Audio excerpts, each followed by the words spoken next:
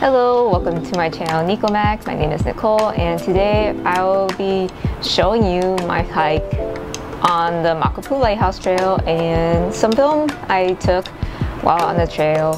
I really like hiking and film photography, so I thought, why not combine the two?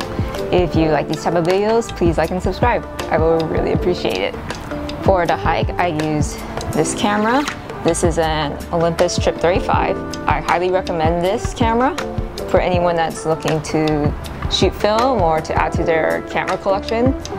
Because if you're like me, I collect film cameras because I like the way they look. And I use them, so it's like kill two birds with one stone kind of thing.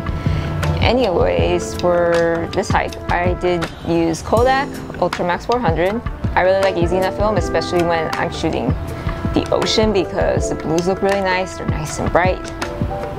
And as for the hike itself, Makapu'u Lighthouse Trail is one of the easiest hikes you can do on the island of Oahu. It is 100% paved. The elevation gain is around 500 feet and it's around 2.5 miles out and back. There is no shade, however, so slather on that sunscreen, boys and girls. And what is nice about the trail is that there's views throughout the hike, not just at the end. So for the amount of effort you put into the hike, there's a lot of reward throughout.